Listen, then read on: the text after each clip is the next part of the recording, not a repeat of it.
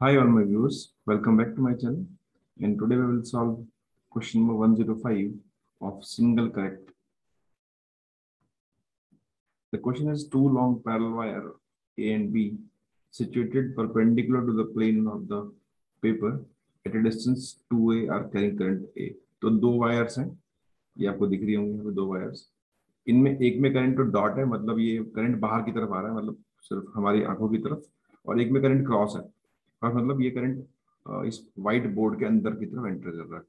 Infinite wires है। The value of magnetic field at point P situated at a distance are from both wires. भाई यहाँ पे field कितनी होगी इस जगह पे?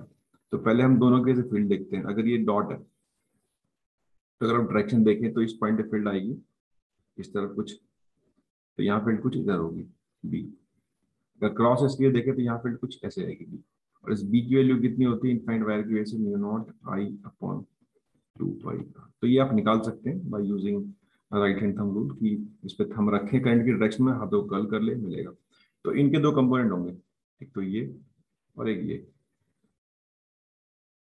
सो ये हो जाएगा आपके पास 90 minus theta, so this will be equal to theta. तो ये हो जाएगा B cos theta and this is b sin theta. Similarly, this is b cos theta and this is b sin theta again. तो ये component cancel हो जाएंगे, तो जो b नेट होगा that will be equal to 2b sin theta। जो b की value है वो है 2 mu naught i upon 2 pi r ये डिस्टेंस हो गया इनटू sin थीटा, जो आप निकाल सकते हैं a अपॉन r। तो this is equal to mu not I a upon pi are square. अगर ऑप्शन देखें तो option number C is correct. बहुत इजी सवाल था, बट डायरेक्शन देखिए, कंपोनेंट करें और सॉल्व करें, you will get the answer. Thanks for watching.